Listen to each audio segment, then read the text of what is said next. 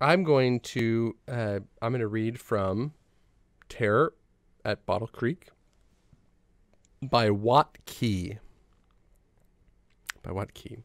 Um, so if you like disaster kind of survival stories, you're gonna love this one because they do a pretty great job of trying to imagine maybe like the worst possible scenario.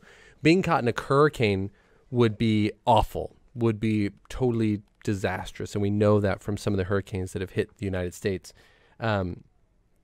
But down over in the south, where they have these huge swamps, they've got really crazy animals and really dangerous things out in the swamp. So imagine being stuck in a hurricane that's dangerous enough, and then being out in the swamp without any help. And that's kind of where we end up with this. So I'm going to read the back here, and then we'll get started. And we might get interrupted here by Dr. Mancini, but we'll just have to wait and see when she arrives. So the swamp is the last place to be during a storm like this.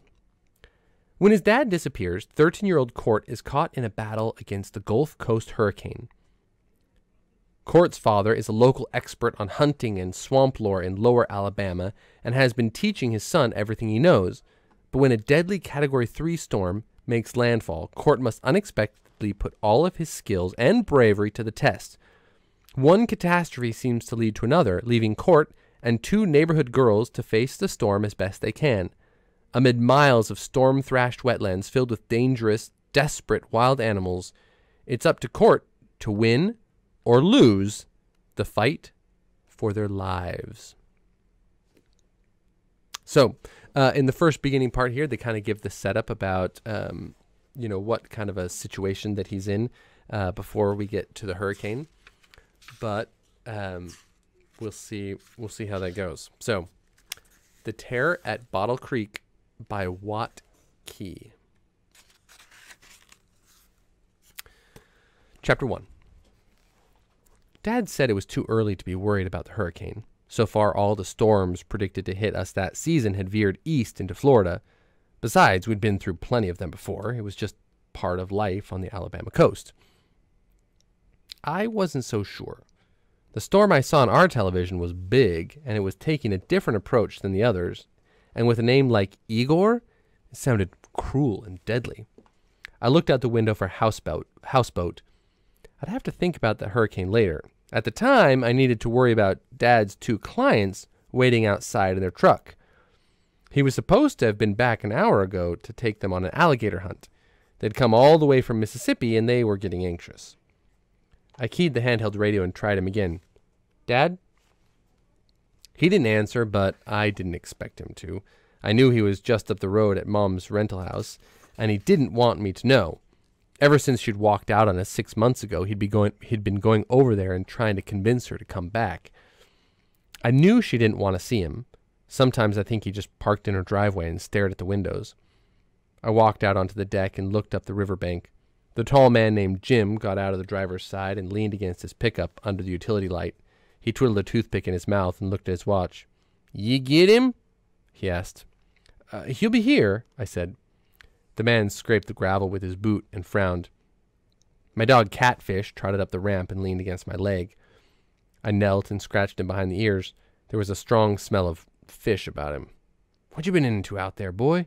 I said to him. He wasn't much to look at, a dirty yellow mix of terrier and collie I'd found wandering the riverbank a few years before.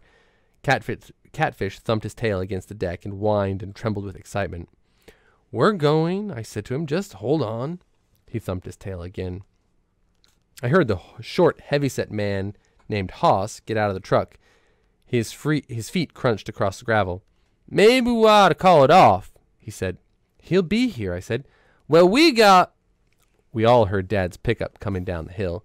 He stopped behind the two men from Mississippi and got out while pulling a baseball cap over his head. He hefted his jeans, which always seemed to be falling off him these days. He'd been thin and wiry his whole life, but ever since Mom left, he looked like he didn't eat anything. She'd sucked the life out of him in more ways than one. "Anybody ready to get a 10-footer?" he said. "We been ready, Tom," Jim said. Dad approached them and shook his hands with each. They grinned reluctantly. Dad put on his carefree act, which used to come naturally to him. "Sorry about that, fellas. I'll make it up to you. Gonna get you an old no-name tonight. Big rascal I've been watching grow for 15 years. "Sounds good to me," Jim said.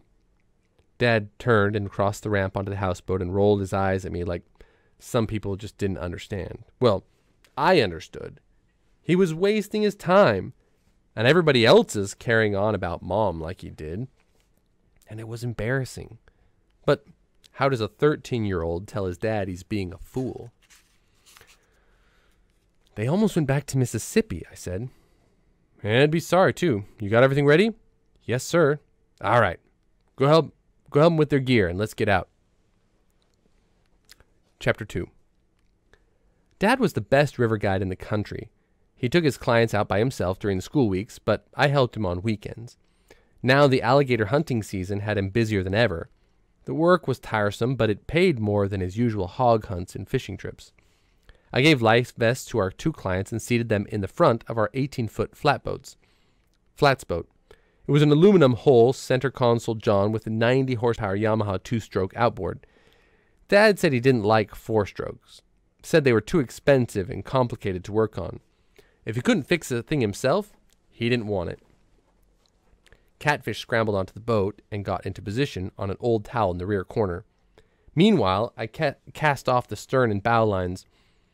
Dad cranked the motor and waited until I climbed aboard. Then he put the boat in gear and idled out into the river. "You fellows got everything you need up there?" he asked the men. "Well, good," said Haas. Our clients seemed in better spirits now they were underway. They both cracked a beer and toasted each other. I returned to the rear of the boat, got the spotlight out of the dry box, and plugged it into the accessory port on the console. "You got the emergency gas?" Dad asked me. "It's up front," I said. "We really going all the way to Bottle Creek tonight?" "I reckon. Get off this river. We won't have anybody messing us up out there." The alligator Dad called No Name lived in a slough on Bottle Creek. It was about as far into the middle of the swamp as one could get. If a person had heard of the place, it wasn't because of the fishing or hunting. Near this creek, shrouded beneath a tall canopy of cypress and water oaks, are the ruins of an ancient Indian civilization. Archaeologists refer to the place as the Bottle Creek Mound Site. There are no roads to it, no markings on maps, nothing to even signify the place except for a faint footpath of white sand. Dad continued idling out into the river, letting the engine warm up. I triggered the spotlight and waved it across the water, then triggered it off again. We wouldn't need it for a while unless we heard another boat coming. Would run dark without any navigation lights until we got deeper into the swamp. At night, it was easier that way.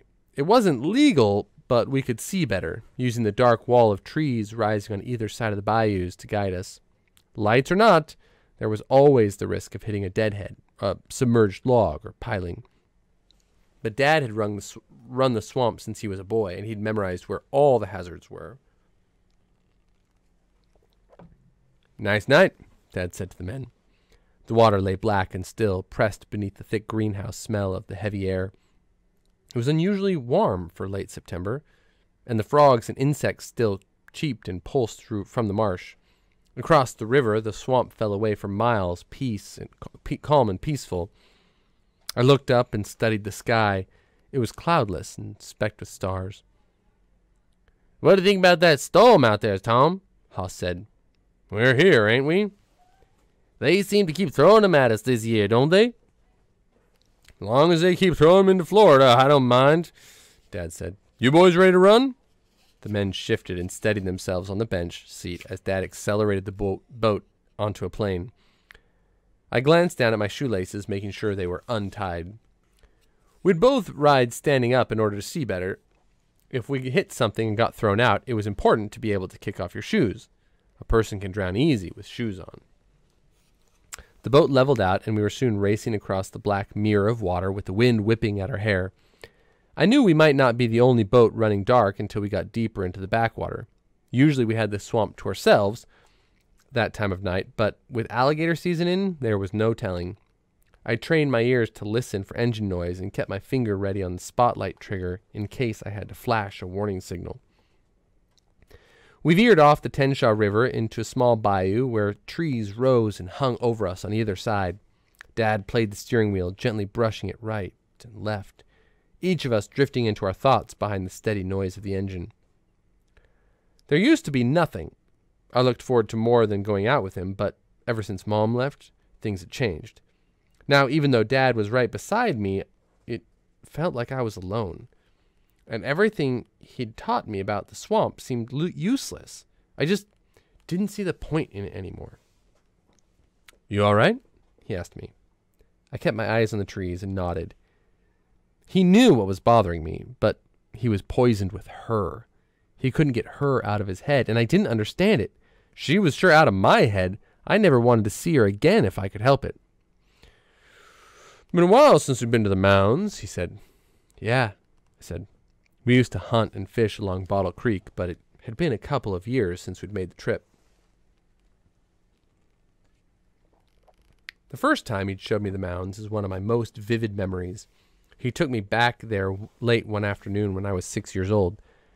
We left the John nosed into the bush, and he hefted me onto his shoulders and ducked into the narrow trail. After a few yards, the trail widened under giant cypresses and water oaks. The swamp was suddenly dark and cool and strangely still. The only sounds were mysterious bird calls, distant and shrill from the high canopy, raspy green palmetto plants, and large mossy vines made it feel like a lost land from the dinosaur age. He carried me for nearly half a mile before I saw the mounds rising out of the gloom. They were eerie and ivy-colored and something from another realm, a long time ago. The first few hills were no higher than Dad's waist. As we continued, they grew larger until we arrived at the highest, nearly 15 feet tall, rising into the canopy.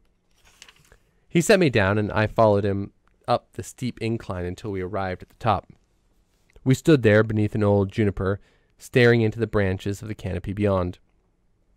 "Hit that left bank," Dad said, interrupting my thoughts. I triggered the spotlight briefly on the riverbank ahead, just enough for him to see a dark gap in the trees. He nodded and started a slow turn toward it. After 30 minutes of weaving through a maze of creeks and sloughs, he eased back on the throttle. The boat sat down in the narrow creek, and we continued on, idling slowly beneath the Spanish moss and cypress limbs. "All right, fellows," Dad said. "Let's get us a gator." Chapter 3. Dad killed the motor, and we drifted quietly on the backwater of Bottle Creek. I walked to the front of the boat, plugged in another spotlight, and gave it to Jim. "Shine up ahead of us," I told him. "Look for orange eyes glowing on top of the water." Jim and Hoss both turned in their seats, and Jim began waving the light across the water and under the overhanging trees. I returned to the stern and sat in the jump seat beside Catfish and scratched him on the neck. Dad sat down in the chair behind the steering console and used the other spotlight to do his own searching. "You boys ever heard of Bottle Creek Indian mounds?" Dad said. The men shook their heads, still studying the dark water. "You get off in the woods on your right and you'll run up on 'em, like Inca ruins back there."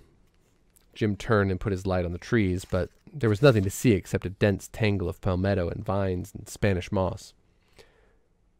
"Way out there," Jim said.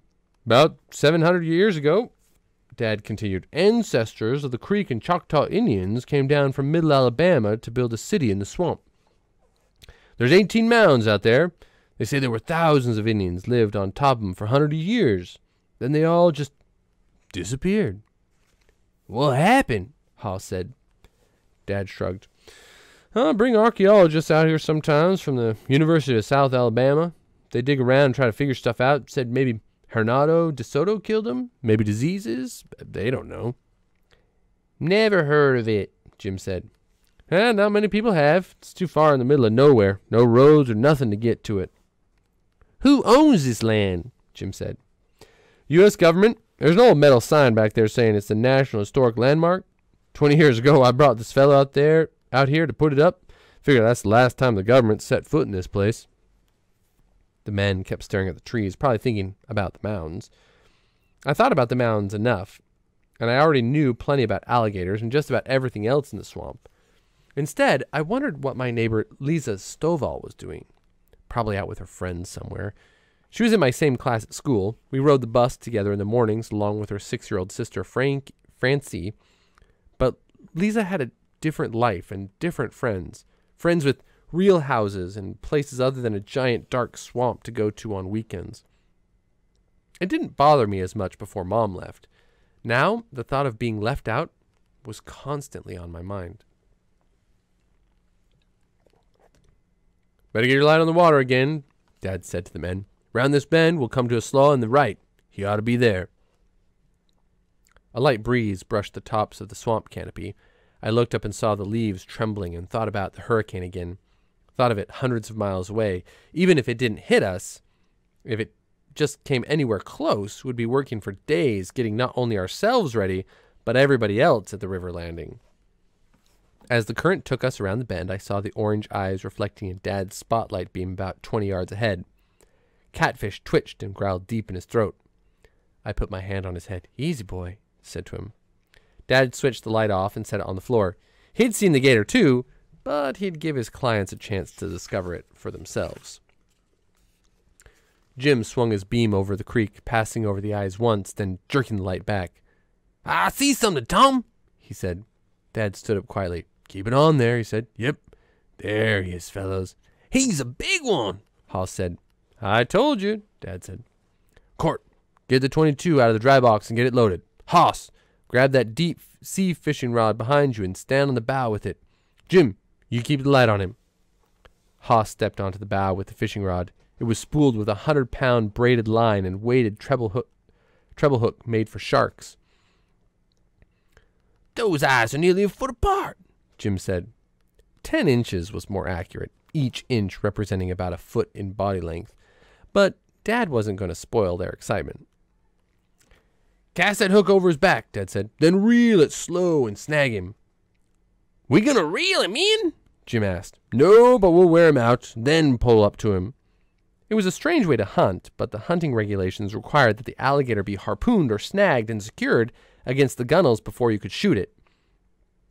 "He can't get in the boat, can he?" Jim asked. "He won't get in here, but don't stick your hand out after him." Our two clients didn't know much about alligator hunting, but they'd been sportsmen all their lives and knew how to cast a fishing rod.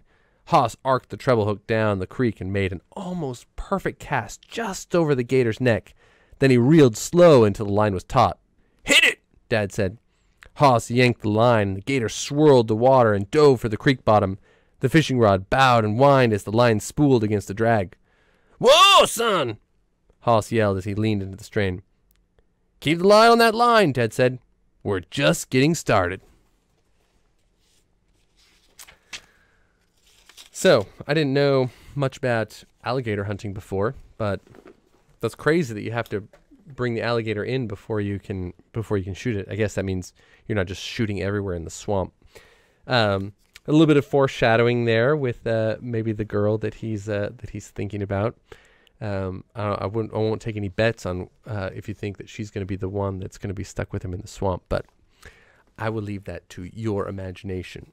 But a great book. If you like those natural disaster survival books, this one would be a great one.